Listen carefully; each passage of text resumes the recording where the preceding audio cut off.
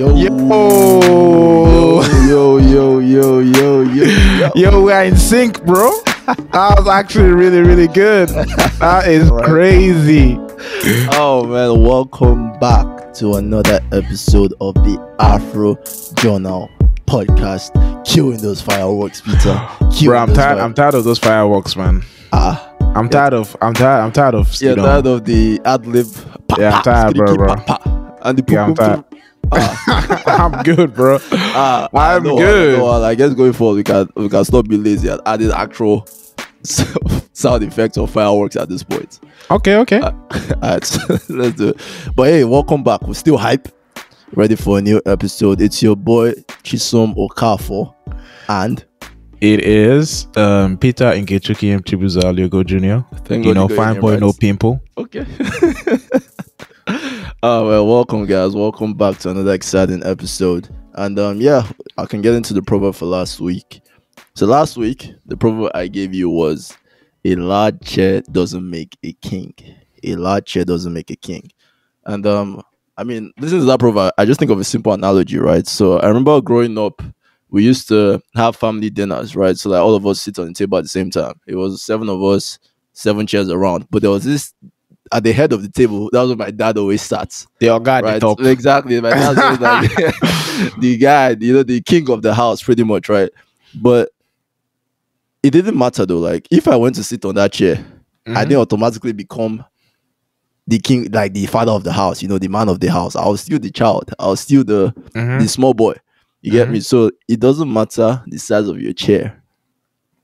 Who you are is who you're going to be. So if you're the main or guy at the top, you're still going to be that guy. Dope. Or if you're the side chick, you're always going to be the side chick. Shout out to all my side chicks. So I say main chicks should not be angry because they are still the main chick anyways. I never said anything about main chicks. I'm talking about side chicks. Okay, just main chicks can be by themselves. The side chicks, I'm shouting to you guys out there. That is good. Shout out to all the main chicks because that's the only chicks I recognize. Okay. Let's get to this episode. Let's get to this episode, man. So this week, what are we talking about, Peter? We're talking about African socialism versus capitalism. Country. That's a heavy topic. It's a heavy one, honestly. And even just with this generation and the conversation between the conversations going on, even in the West, everywhere, what system of government or what economic system is best to lead the country to success. All this socialism, capitalism, communism, people. At least our generations are, the grandmasters are able to talk about it. Before, people just used to follow the road. Yeah. You see, if someone calls you a socialist, that can be an insult. If someone calls you a communist, that can be an insult. If someone calls you a capitalist, that can even be an insult. An insult. So on every side of the spectrum, there's always wahala. Exactly. But yeah, so we're going to just pretty much try to break it down for you guys today, what socialism is, what capitalism is, and talk about if not really dive into how it affected the West and the East and other, but we're just going to focus on how it affects African countries or how it affected us. Exactly. The motherland. Afro Journal. That's what we're focused on, right? So yeah, man, Peter, you want to start with definition of capitalism? Yeah, I'll give them the textbook, definition of capitalism. Okay. So capitalism is an economic system whereby, the means of production is based on demand and supply. And, there's ownership of individuals, of private individuals. Gotcha. So that's so it's more of, it has a profit incentive basis, whereas all the risk is put on someone, but all the profit is also put on that same individual. Okay, gotcha. So the individual bears all the risk, but he also bears all his profits. Yes, exactly. Right? And so when it comes to socialism, the textbook definition is a political theory whereby the means of production and distribution is owned by the community as a whole. So this usually means that the government can intervene in the democratic system, but all the decisions concerning the means of production, where you're going to build a factory, where the price points of goods and services is going to be controlled by the working class. It's going to be democratic. Exactly. And the aim of the game is equality and elimination of social classes. Yeah, So yep. that's pretty much it. But obviously, in this day and age, so many people have different definitions for what these words actually mean. Right. So when one person might say socialism, they might not be talking about this. They might be talking about something completely different in their head. Facts. So it's always been a kind of a word, like words, socialism and capitalism have been used in so many different facets. But then when it comes to the African point of view, now we're getting into the juicy part. I know we bored you about the exactly. This is the definition part. We are boring you, but we're getting into the juicy. Just want to set the basis, set the basis straight. So that, in case someone has never heard these words before, at least they have a foundation. Exactly. Now, right. So when it comes to the history of socialism and capitalism in Africa, African socialism, exactly. African communism, African capitalism. Yeah, I feel like everything all stems from, at least from our knowledge, colonialism. Yeah, it all starts from there. It all starts from there. You wanna break that down? Yeah, I'll give you the history of how colonialism affected the economic system in Africa. So, imperial colonialism gave Europe a segue to exploit Africa in both its cheap labor and the abundant amount of natural resources that we had. As you all know, we're controlled by various nations like the UK, France, Belgium, Italy, Germany, all of those guys. And what happened? They put a system in place where it just benefited them. Even though it was capitalist for the Europeans. So we were used and taken advantage of. So we were put in a system where we had to be, by we, I mean the African natives, were put in a system where they had to be dependent on those sources of income from the Europeans. So I'll give you an example. A white farmer immigrates to Nigeria. He is given both a land full of natural resources as well as cheap and readily available labor, which is the native Africans. So they just give it to them like that? No, I mean, it's not as if they give it to them. They have.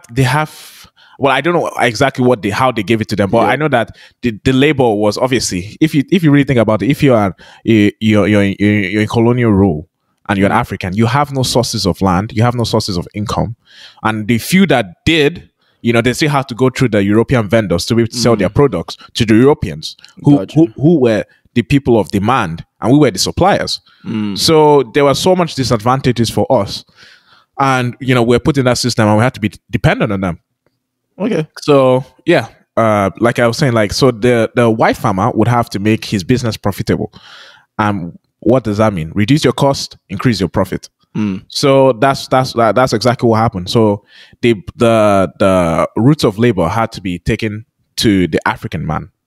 Gotcha. So they were getting cheap labor. That means their production cost was dropped by a lot.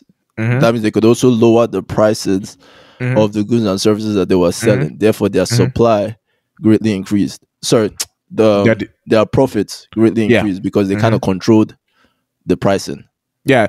So what's going to happen is that Europe controlled the means of demand and supply, and the black man was just a system put in that, the African man.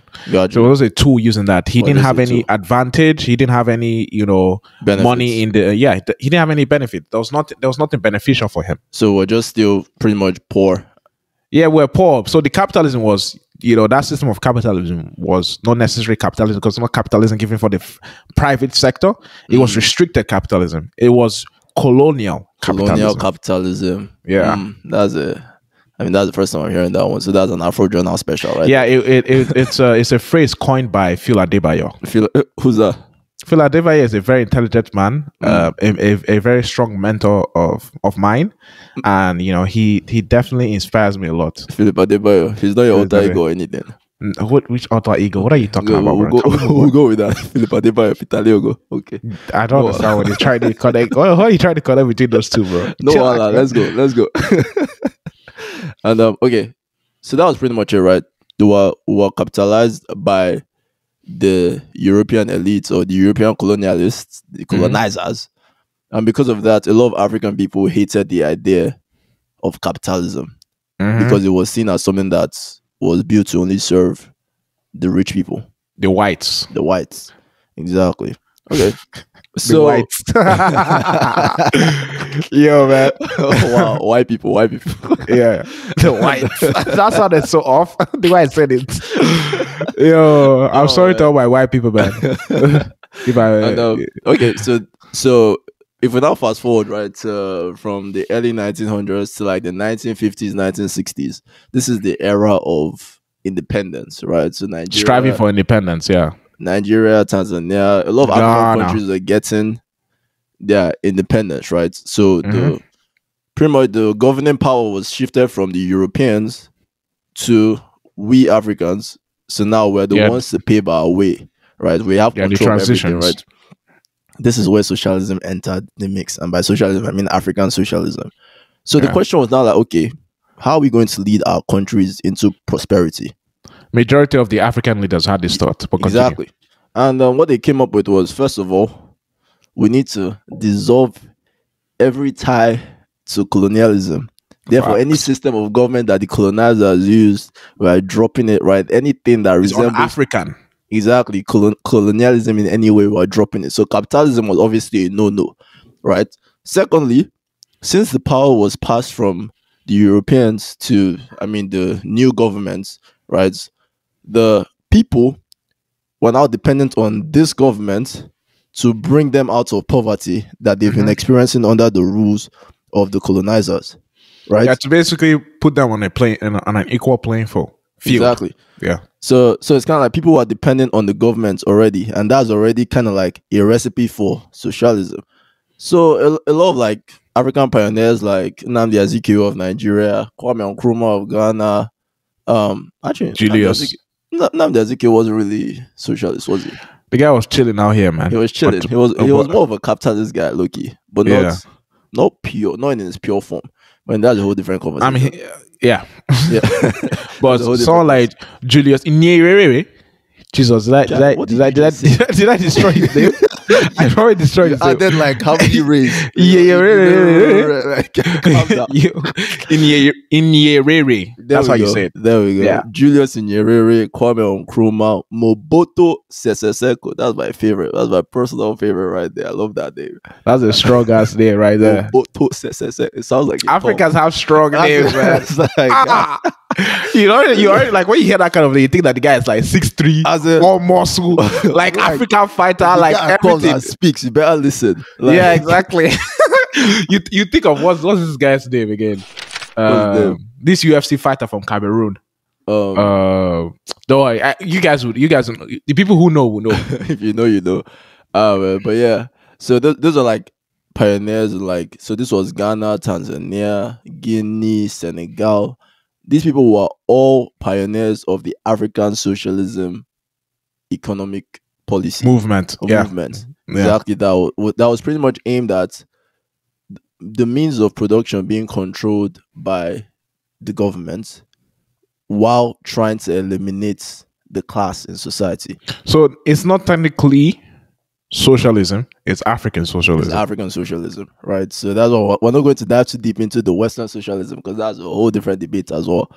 right? And so their plan was simple. They are going to place the economic well-being of the people on the government, and then we're going to run on principles such as social development guided by a large public sector, right? That's government, and then incorporating the African identity and what it means to be African in the system of government. So that's kind of like falling back to what we used to do before the colonizers came into. I mean, they thought that's what they thought That's about what they falling wanted back to do. because of those niggas were not born then, but that's what they thought. Exactly. And then they're also going to avoid the development of social classes within society. That was the whole plan that they had. Yeah. Right? And so yeah, we can break down like what that kind of looked like for specific nations, right? And obviously if we're going to dive into all the nations, we'll be here forever. But we're just going to take two examples, Ghana and Tanzania, because those are the two big boys when it came to socialism in Africa. African socialism, right? So you want to talk about Ghana real quick? Yeah, I'll talk about my Nkrumah. Nkrumah, my big boy swag. So as we all know, Nkrumah was one of the leaders that were fighting for independence in Ghana, and he was their first prime minister. And he was a Pan-Africanist as well as a sort of socialist, but with African, Sprinkles of African African mindsets inside. identities. I don't Yeah. know, African ideas. So his aim, he wanted to build a socialist structure that was Ghanaian in character Charlie, and have an Charlie. African outlook. So his idea was to make an like Africa as one, if that makes sense, because that was his Pan African Pan-African point ideals of view. put in place. Yes, yes, yes, yes, yes. So Nkrumahism. Is that Sorry, an actual word? yeah, Nkrumahism is kind of coined. It's a coined word. Okay. Was his social political ideology based on based of his own thinking, because of he deviated from the Western socialism that was the basis of his ideas. He deviated slightly from there and chose and picked of what he wanted to do. Okay. He was obviously inspired by Marxist socialism, and his aim was to be self-reliant, and he also valued communalism. You know what I mean? So the guy now gave it the name Nkrumahism. Yeah, bro. I love these people. Yeah, and Chisomnism. Okay, and as Chisom said, he believed in classless economies and Pan-African unity. But obviously there were some red flags. Actually, I'm not going to talk about the red flags. But he made himself leader for life, as well as he was a one-party state government. So he made him. So he was like, he's going to be the ultimate rule. Yes. I mean, that was probably not the plan, but there was an amendment put in place to make him world leader. For life. No, world leader. Sorry, leader for life in Ghana. Ghana, and obviously, he didn't like the idea of relying on agriculture as the major economic sector of Ghana, and wanted to industrialize Ghana. He wanted to have he had this huge ideas for industrialization of Ghana, as well as the economic development that was put in place for the foundation of that. So he started major infrastructure projects. They started with a $60 million designated seaport in their country, and he called it the big push industrialization, where they focus on various sectors like cocoa, footwear, pharmaceutical, and many more. And since it was a socialist government, with a little bit here and there, the government also owned various sectors of the market, the economy. Yeah, so they owned like 50% of the insurance companies. 60% of the deposits that were deposited in state-run banks, and a lot more. And he had like this 7-year development idea, which he identified also education as their number one goal of making sure the literacy rate and the debt rate in Ghana were improved on. Gotcha. So he had all these ideas, and he's like, he had major major ideas. Okay. Yeah. So I guess his heart was in the right place. Facts.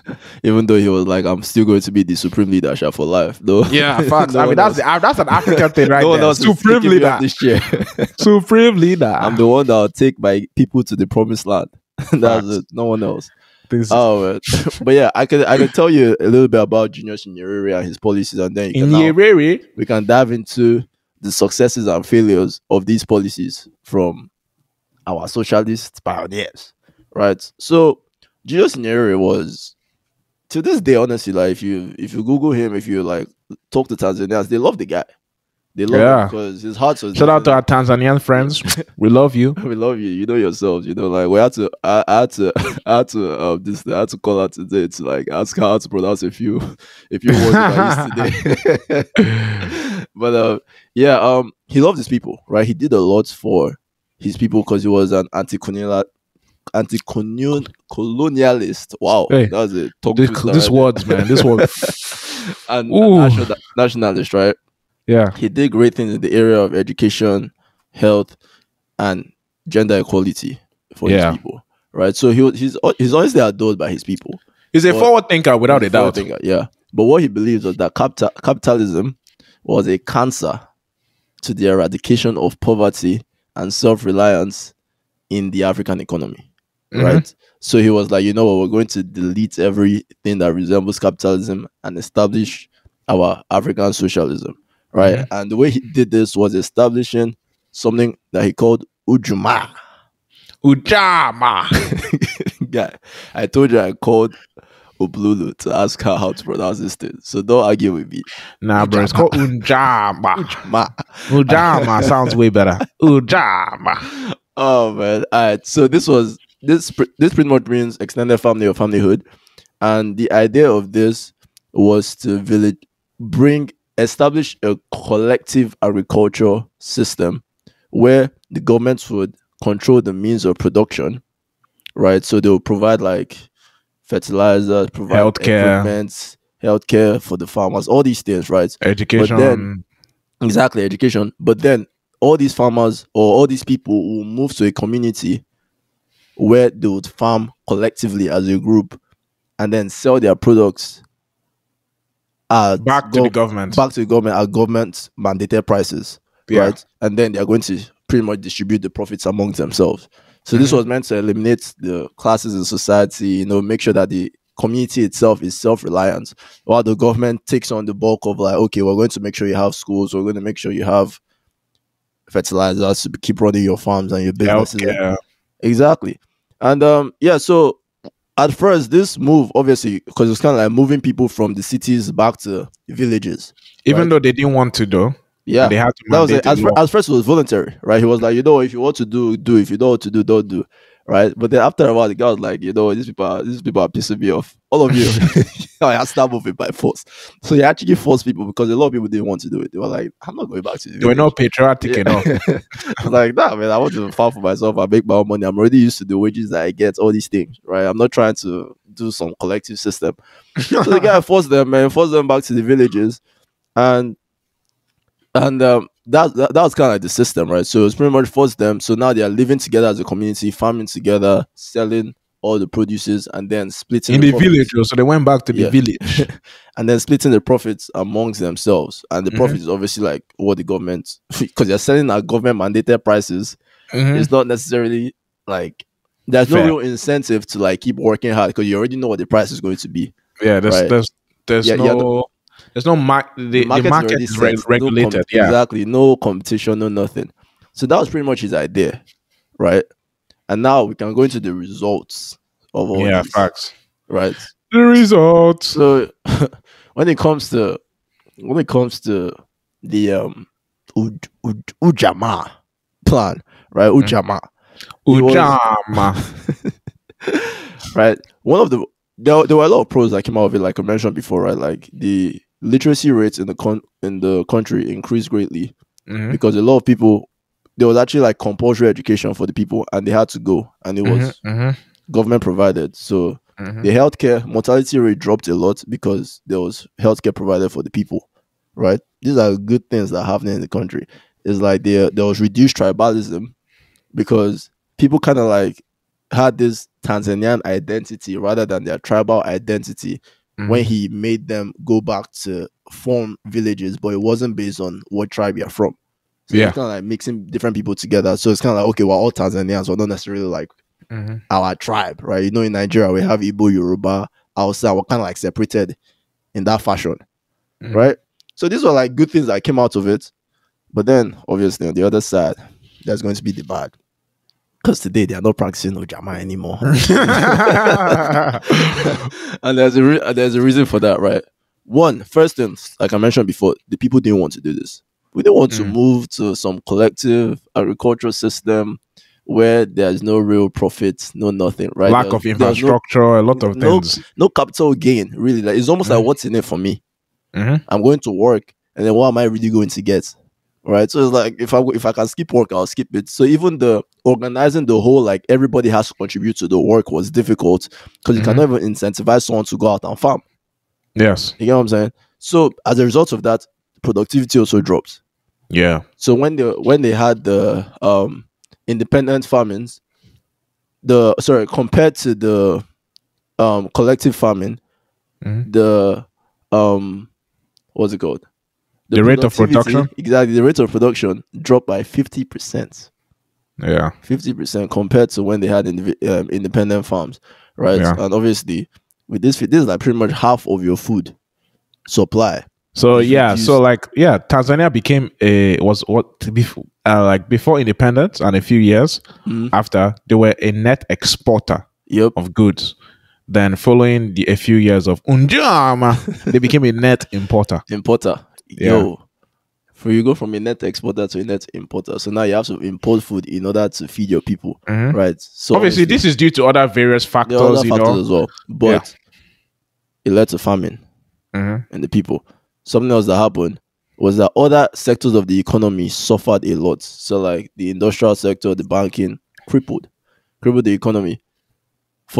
And then also it let the Julius Nyerere was chasing a self-reliant economy, right? That's why he was like establishing all these Ujama and whatnot ideologies. Exactly. But at the end of the day, he left the country dependent on international aid due to the failing economy. So Ujama was considered a failure. I mean, it was a failure, not considered. It is a failure. Yeah, it was a failure, right? And then obviously, like, I can break down. There are other reasons that led to it as well, right? Like in the 1970s, there was an oil crisis, so the prices for commodities dropped, right? So their exports dropped, right? There was also a lack of foreign direct investment because everything was controlled by the government. It's kind of like there's no incentive for someone to go and invest their money in that economy, right? Because the market is controlled. And then they had droughts as well. So that was kind of like a natural disaster, which was unfortunate. And they also had a war with the neighboring country, which also depleted their. I think that one is a major one. The war with Uganda. Yeah, that was a major one. It really shout out to my Uganda brothers out here. Depleted my Ugandan ladies too. I love you. Oh man, and so that was those are the major shortcomings when it came to the Ujama project. Let me break down my Ghanaian guy, because my Ghanaian guy is not as clean or like good-hearted. Not as good-hearted as my Tanzania brother. The funny thing when you mentioned that is how Nyerere stepped down. He actually just voluntarily stepped down, even though he was technically president for like 20 years. But but he still voluntarily stepped down at some point. Just like, you know what, this thing failed. Someone else come and take. I'm out. I'm retiring, man. Someone else come and carry this cross. I'm done. For the pros of the Nyerere regime, Chisom, we're on sync, bro. Wavelengths, right there. Wavelength. But the pros were just the same as Chisom said. Increased literacy rate. Remove your colonial past. Healthcare increased. Life expectancy increased.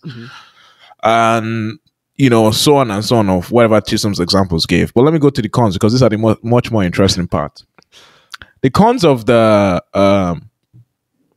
Nkrumah regime was one that the state-run industry failed dramatically. The industrialization push that he had failed miserably, because obviously it was government controlled, so there was a lack of accountability in the system, and that's a huge amount of corruption in place.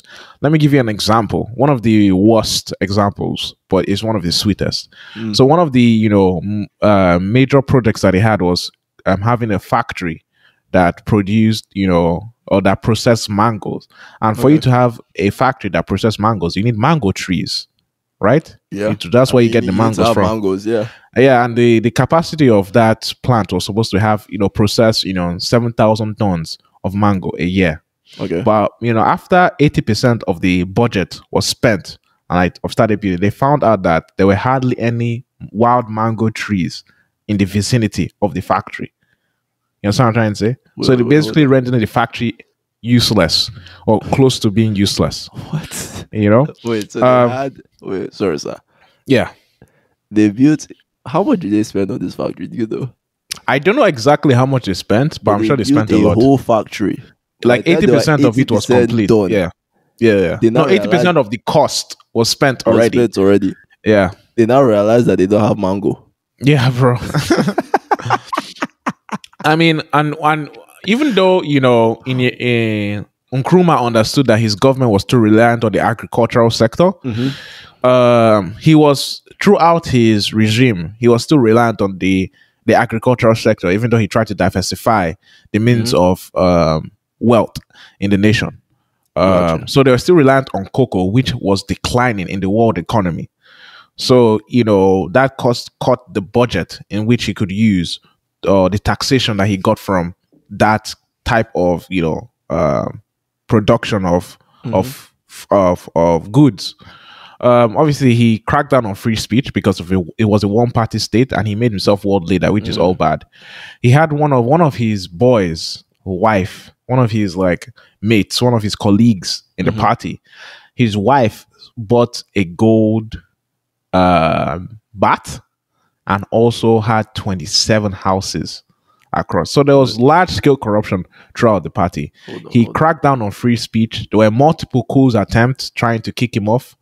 And finally, they succeeded because of he went to on a trip across, Russia and China, and without his knowing, the coup had already taken over the nation and announced that you know Nkrumah is no longer in charge, while Nkrumah was in China, Okay. and he blamed the CIA and other European powers of trying to FBI's, all plot that. against him, Yeah. and he lived a paranoid life after that.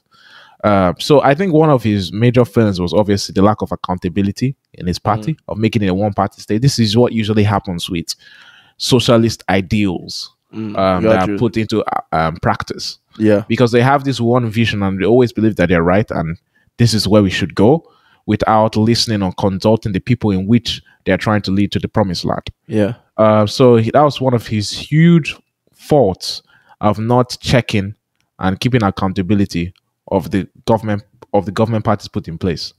So Gotcha. he had a lot of failed projects that were just spending a lot of money. Obviously, like the another one would be like the Ghanaian Airways, which was serviced by the Soviets, but no Ghanaian passengers were usually going through that route. So it was highly costly for the government, just shredding them from a lot of money. So it's a lot of key things that, even if it was a private individual who had to take the cost, would be extremely careful of, and Okay. extremely, detailed in terms of understanding what makes his business profitable and unprofitable. Because it's the government and they Yeah. control the market, or they regulate the market, and they are a player, there was lack of accountability in that kind of system. Even though it could have been better if it was a multifaceted system. Mm. Yeah. All right. And they also hated capitalism, which was a bad idea. Because if it was a one party system or a socialist system and they loved capitalism, it would just be like China. But we had a different idea of what we wanted for our economic system in Ghana. Ghana did, because I'm not a Ghanaian, but Ghanaian had a different idea. Oh man. But So yeah, that's what happened. when I think about all these things, right? Like all these things, like you mentioned that like someone went to buy a gold bed, or was it a gold shower or a gold bath? What was that? I think it was a good bed or a good bath. Either of those two. It's like Uh, those stupid it's amounts like, of money, like bro. okay, And it's kinda 27 like houses. so in the end, what these African leaders were trying to do was one, eliminate social classes, Yep. right? AKA creating equality for all, like removing all these corruptions that the colonialists had going on. Had supposedly implemented. Exactly. Right. Those are their goals. But now when you move that to the government, There's always a class. there's still Regardless. class going on. There's always a There's still class. class going on. It's kind of like, okay, like the only thing is the government is now the high class, and then Yeah. the low class is pretty much the regular people like you and me, Mhm. right? And so there's no accountability because they are the referee that's also playing in the same game. So Yeah. in the end of the day, right, like the history speaks for itself. Socialism in Africa failed us woefully. Like, and there's too many Woefully. examples. If you look at Guinea, with the abundance of natural resources all over the Uganda, place, Senegal. Uganda, even Zimbabwe. So in Zimbabwe, I remember we were talking about was in Nigeria. I was just like, yo, like if I go to Zimbabwe, I'll be a billionaire. Because I think bread was like 1 million. Yeah, One the loaf of bread was like one inflation million was crazy. Zimbabwean dollars. I was like, bro. Their currency Oh man. became useless. That's what Yeah, happened. I mean that is not just socialism, to be honest. That was more like corruption and some other things that were So a happening. combination of them. But what socialism inherently has is that the room of, having a player and a referee Yeah. being one, which is a bad combination that leads to a higher possibility of corruption Yep. if there Yep. are no checks and balances put in place. Yep. So there's definitely room to control capitalism because we saw from the example of what the Europeans did to us, they can easily capitalize on us, right? You Mhm, can easily capitalize on, like, the rich can easily capitalize on the poor in a mhm. pure capitalist system. Or yes, yes, Kinda. yes. Uh, I was yes, going to say yes that, and like, no. European capitalism is not the colonial capitalism is not the Okay, ideal form of ideal capitalism form of capitalism. because of Got you.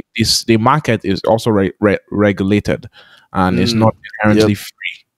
You know Yep. what I mean? Yep. Yep. Yep. Yep. Not Yep. everyone is playing by the same rules. Exactly. Exactly. Got you. Got you. Got you. So it's so all in all, right? Let's just try to, like, bring this together. Going forward, what do you think we should do? Right? Like, I don't know, like, what economic system do you think we can use in Nigeria, for example, now, Yeah, to take us into prosperity? I believe that Nigeria, what Nigeria needs to do to blow, we need because we can blow. We're on the verge of blowing up. We can blow, but I think what Nigeria needs to do is have less more English, have less bureaucracy, so have less government hands put in place because the government in Nigeria is so inefficient and corrupt, wild scale Mm, corruption. It's supposedly thought that like a single government official is paid $80,000 a month, while the regular Nigerian will have to take like 369 years to earn the same as damn. the average Nigerian will take 300 have to work 369 years to earn as much as that in a year. Damn. You know what I mean? So it's like a crazy amount of money that our government officials earn, and we have a lot of organizations. I don't know what they call them. We have a lot of government bodies that are useless and basically Like, could be put under ministries. one. Yeah, ministries that are highly inefficient and it could be Mm, put under one body and could be more efficient. But and the government is obviously very controlling. mhm. And I feel that if Nigeria embraced a much more capitalist uh, idea, it would be beneficial to the people because we're highly creative people. We do great things across outside Nigeria, in Mhm. Europe, in Asia, in the US, in South America, in South Africa, even though they don't like us there. But in South Africa, we do amazing things. You guys are haters. It's all right. Okay, okay, I take it back. I take it back. You guys are not haters. All right. We're just having difficulties. Difficulties. Difficulties. Even in Tanzania, Nigerians are just out here doing lit things. But that's Yeah, what I believe this is that. the hype Nigeria Okay, session. okay, okay, I'm sorry. This is the hype Nigeria I, session, I got right? carried away. I got carried away. I just simply asking you, should we do socialism or capitalism in I feel that we Nigeria? should do a mix. I feel that the government should know what is because of what happens with capitalism. Capitalism does not see the necessities of what is needed in the economy or in not in the economy but in the people in the Okay. individual Yeah. or on a grand scale of things like capitalism is just supply and demand. It has no face. You know what Yeah. I'm trying to say? There's no, like, If morals involved. there's no morals involved, that's why the government has to put in place and has to regulate and make sure people are not getting abused in a just a full capitalist system. Hmm. That's why the government should be a referee and a very good referee. That should be the aim of the government.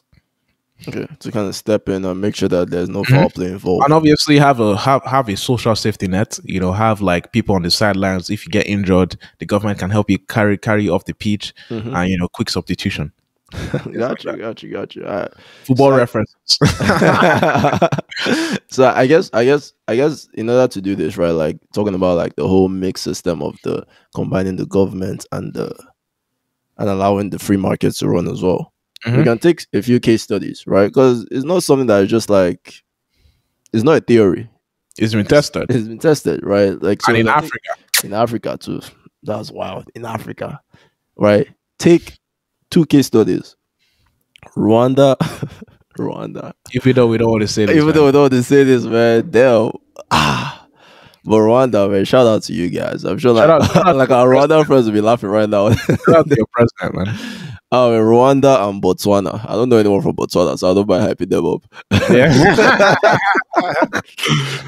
Oh man, but yeah, Rwanda and Botswana, right? We can take case studies from these two countries to see how, just see how they kind of like took their countries from rags to glory, right? So From rags to riches. rags to riches. Let's talk about Rwanda first, real quick, right? So we all know, but if you don't know about the Rwandan genocide, honestly, you should Google it. Yeah. Just look it up. It's something that you should know about. But about 1994, there was an intertribal war that led to the death of about 800,000 people. I'm not going to go too deep into what led to it and all that, right? Yeah, and But obviously the UN ignored it, which is quite funny. Just to show how useless the UN is, by the way. UN, come at me, you're useless. Oh man, yeah, picking up fire to the UN. All right, and then 800,000 people died. The economy was trash. Everything was looking bad, right? But what Kagame Paul Came from the Kagame ashes. He came from the stepped up ashes. like the knights. Their and hero. took his people to the promised land. Right? Facts. What he did in a few short years, I'm not gonna say a few short years, but I mean 20 years in the life of a country, that's In quite a few short. decades, in a few Right? decades. Yeah, like a few decades, right? He increased the GDP of his country, rising 8.2%. Per year. Dropped per year, dropped poverty rates by 57%. 57, more than half percent. And it's now considered one of the fastest growing economies in the world. Exactly. In the world, not in Africa, bro. In the Think about- world. In the world. This is a country we're talking about, a small country in Africa, by Yeah. the way. And then the Yeah, I want foreign to say direct investment. I want to say something mad. I'm not going to say it. You're though. gonna say it. I'm not going to say it. Just I'm not keep going to say it. keep your head. I'm not going to say it. I'm not going to say it. Ooh, I'm not going to say it. Ooh, I'm Yeah, not gonna just say it. hit it back inside. Let's just stay inside that head of yours. Let's not come Ooh, out oh here. my gosh. I'm not going to say it. You understand my reference. You understand what I'm trying to say. Oh man, I don't know what you're trying to say. you know- Oh my god, this guy. You're so You finally got it. oh. Yo, continue. I feel like they even know what you're talking about. But it's fine, we'll keep moving. Foreign direct investments. Yeah. Okay. And the foreign direct this guy Their foreign, direct investments more than doubled. which is also a good thing for the economy. If Yeah. people want to invest in your economy, foreigners, It's a No, good I'm- indicator of you know, of a booming it's a good economy. indicator for a good economy. Yeah. Yep. The question is now, how did he do it, right? Like, because it wasn't magic. How did he do this? So we can break it down. First thing he did was embracing the free market, Bagang. Correct. Check. embracing the private sector, right? So pretty much he invested in infrastructure to attract foreign investments to his country. He invested in labor-intensive sectors like mining, agri-tourism, and construction. Mhm. But what he did was that the government didn't own it. Therefore, the government didn't control the market, right? He just invested in it to allow his people to be able to take it away. You know, Yeah, I like can't provide stop smiling, but I'm sorry. Well, continue. this guy. Yeah, I'm sorry, man. Yo, if any Rwanda says this, I'm so sorry, man. I'm so sorry. Oh, I didn't say anything, but you guys should watch the video on YouTube, man. Oh my god. That's all I have to This say. guy. Anyways, the second thing he did, right, was he stood against corruption, obviously. Right? For any country to work, you can't have corruption. That was the basic thing. Right? And standing against corruption means you're reducing the possibility of corruption even happening. Right? So you're not giving the whole means of production of a whole economy to a few people. You spread Yes. it out first of all, Which increases competition. increasing competition. So now you know that you have to produce quality products at the cheapest rate possible so that people will be interested in your product, right? And then what he also did was even the people or the ministers that he had, he made sure to put the right checks and balances in place to make sure that they're doing their job. Big Right. man So things. that you're not out here building mango plants when you don't even have mango. Yeah, bro. It's like, what are you doing, fam? Mhm. Oh man. And then one other thing he did was a push for gender equality. Shout out to my females. Shout out to the women out here, man. Shout out to the guy. You can't say females anymore, apparently. You know, it's like, Oh my gosh, I yeah, am so you sorry. can't call women I'm so females. sorry. Yeah. Please do not fire me. I am so don't cancel me. I am so sorry. I didn't understand that female was such a English Yeah, was it's such a bad word. Back to what I said, gender equality, right? So, Ah. 56% of his parliament was made up of women. There were more women than men. Think Men. about that. So I'm just like, maybe it's not even a socialism capitalism issue. Maybe it's a man-woman issue. You just Yeah, need man, to, we all need these more countries women. just need to get rid of women in charge. get rid of all these men that are holding us back. Are put women in there. African men, egotistic. Oh man, to put that in context, right? Like, there's only 32% of women in the parliament in the UK and 20% in the US. Yeah, US is slacking out here. Exactly. So that was dope. And then one of the other things that he did was targeted social welfare programs. Oh, what is that? This is where socialism can Ooh. actually be a benefit. Targeted Wow. social welfare programs. What he did was that he subsidized rural farmers by providing them with cows, produce, fertilizers, like healthcare for their animals. Mm-hmm. So these are like things that he did to give them a fighting chance in the market. Mm-hmm. Give them So a chance to fight in the market. you're trying to tell me that he used his brain, Yeah. not his He emotion. wasn't out here trying to focus on removing class. He but wasn't was out. more like He wasn't out there maintaining scrutinizing a standard of people. living. He wasn't. He brought it togetherness. He was not trying to alienate anyone. You know what I'm saying? Exactly.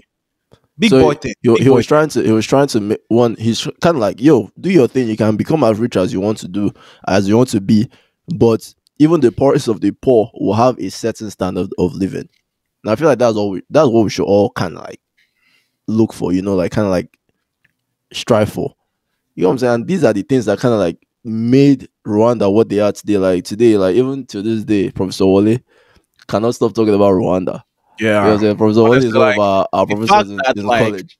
Like one of our own is hyping. It's hyping up Rwanda so much. It's bro, well, I'm just like, I have to go and see with my own eyes. I have to visit that country. But apparently, it's the cleanest. I think it's the cleanest country in the world, or the cleanest in Africa, probably. Yeah, something like that. It's like just good stories that you hear. Really clean, but it's okay. Huh? I said something else is really clean, but it's okay. Moving on to Botswana. Yeah, moving on to Botswana. I shall talk about big up Botswana. Big up. So Botswana, when it gained its independence, was the second poorest nation in the world in 1966. The second poorest nation in the world. Second, number 2 poorest. Damn. In the world. All right. Damn. They only had 22. Let me put that in perspective. So the country only had 22 people with university degrees and 100 people with high school degrees out of a population of 600,000. Think about that. 2 people with university degrees. Yes. And 100 people. Damn. So basically, 1 out of 6,000 people had a high school diploma. High school, secondary school. Hey, Omo. No, okay, that's poor. That's quick maths. It's quite poor, isn't it? Quick maths. Quite poor, isn't it? But if you guys have ever watched this movie called what's the movie called? United Kingdom. United Kingdom. I don't know the guy's name, but do you know his name? I don't know his name too. Okay, so the guy who married a white woman out here. Oh, is it Sarita Kama? Yeah. That okay. He was the one in charge. But he went to UK, brought his white wife, and he obviously was dethroned. But when Botswana gets independence, they had a democratic election, and he won by a landslide. Oh yeah. So he was the first president, and his white wife was the first lady. Why you Which is emphasizing mad. that I'm not now? saying that's some mad shit, bro. Why you That's just emphasizing? that's Okay, what crazy. 1966 interracial marriages was probably, yeah, it was It definitely was. a huge deal. I don't even know. I don't even know if it Because that was was the literally wrote apartheid. or That if was he the, was just doing his own thing. that I was don't the even know. apartheid. Yeah, that was the apartheid. Like, Yeah, he was in um, south of Africa, bro. He was yeah. close to South Africa, man. Whew. So he was Wow. doing some madness. He was doing some madness out here. Crazy Oh man. man, Balls the coke. He had ballsy man, cojones. man. But I He mean, had very, cojones. very, very smart man too. A Very very smart smart man too. man. Very smart man. Because I'm going to tell you what he accomplished with having the second poorest nation in the world. Right now, Botswana is one of the fastest growing economy in the world, and it's one of the least corrupt nations in Africa. Think about least corrupt, and it's one of the most peaceful. Mm. Think about from the second poorest to have all these great Fastest attributes to growing, your nation. fastest growing economy Mm-hmm. in the is it in the world? In the world, not even just Mm-hmm. in Africa. It's one of the fastest. It's one of the fastest. Wow, that's But I'll tell you how he did it because he's a very intelligent man. I think that UK degree taught him something very well. Um, he made smart government private sector deals. So he understood his own nation, what his nation was in trouble for, and what his nation had as a bargaining chip. He knew his nation was abandoned in diamond and other natural resources. abandoned. Abundant. Eesh. It's like abandoned.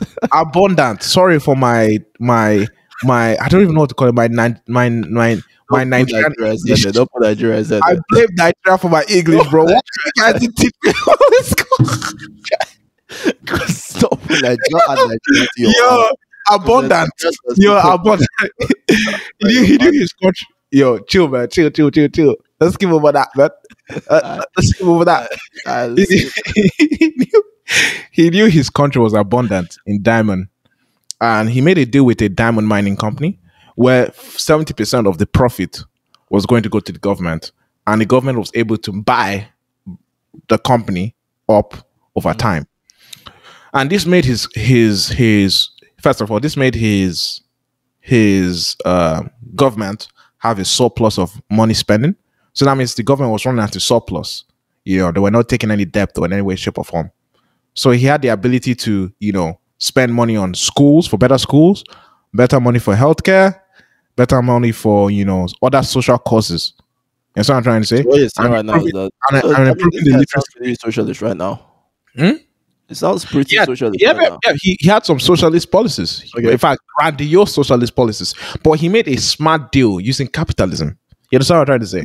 He made a smart deal using capital because he understood that he could not be he could not rely on his people to no offense, but during that time, he could not rely on his people to extract and be profitable enough. I mean, only 22 of them had a college degree, so there's only Yeah, like there's how only so can much 22 they could people do. have college degrees and you expect to mine a whole gold mine and make that extremely efficient and profitable?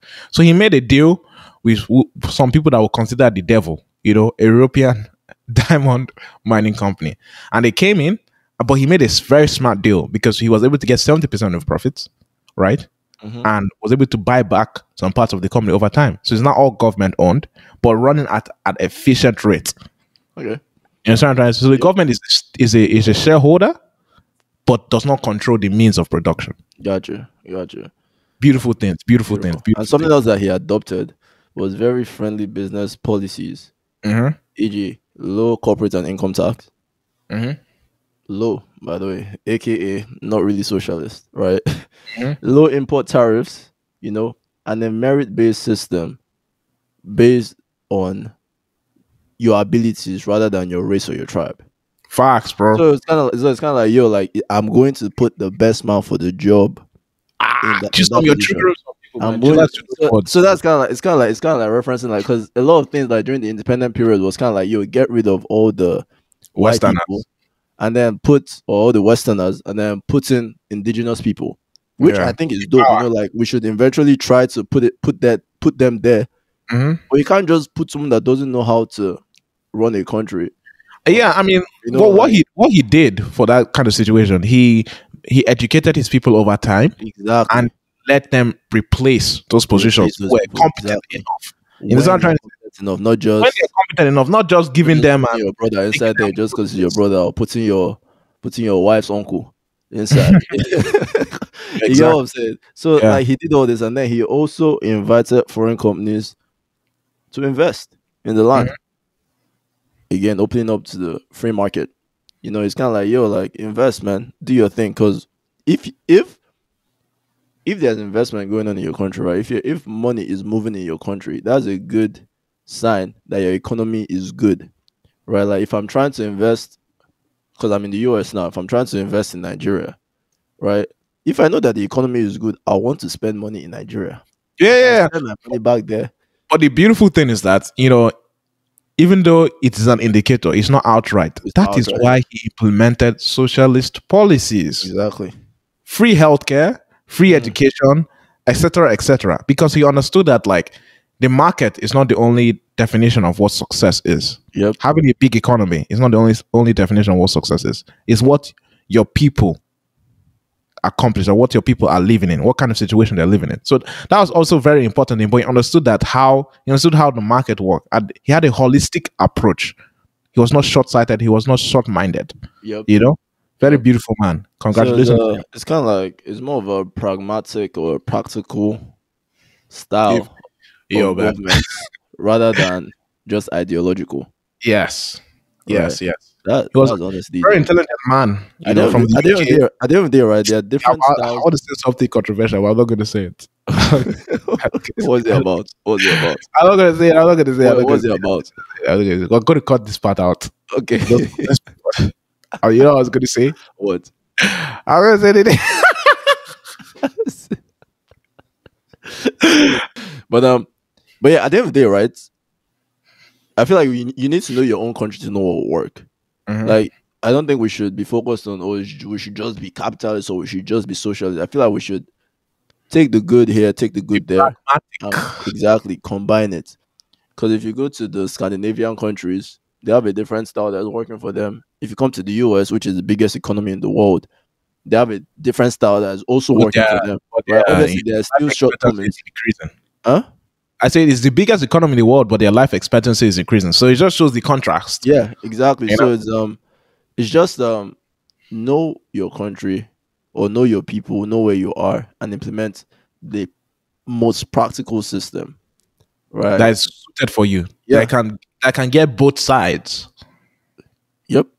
Exactly. You're reaching out to the rich, you're reaching out to the poor, and everyone's able to play the game. Exactly. That's my personal opinion. But obviously, we're just two boys. We'd love to hear your opinion. We're just two Nigeria boys that have with certain opinions. It's not facts, So if you have different varying opinions, if you feel like it's either socialism or nothing, or is it like either capitalism or nothing, let us know as well. Like, email us afrojournal2020@gmail.com. Send us some tweets. Exactly. Twitter us afro_journal on Record your Instagram. message. Exactly. On Facebook On as well. Yeah. Definitely send us messages because we would like to hear from you guys. Simple discourse. I feel like it's very healthy, and the more we talk about it, the more we learn about it. And especially as Africans, because of we're the future, baby. We are the future, baby. But yeah, man, I think we'll end it there, right? Yeah. I think thank you so much for joining us in this week's episode of the Afro Journal podcast. I'm going to leave you with a proverb for next week, and the proverb is: fine words do not produce food. Fine words do not produce food. Come through next week for the interpretation. It's your boy Chisom Okafor, and I'm here with Peter Nkechukem Aliogo Jr. There we go. Catch you next time. Adios. Peace.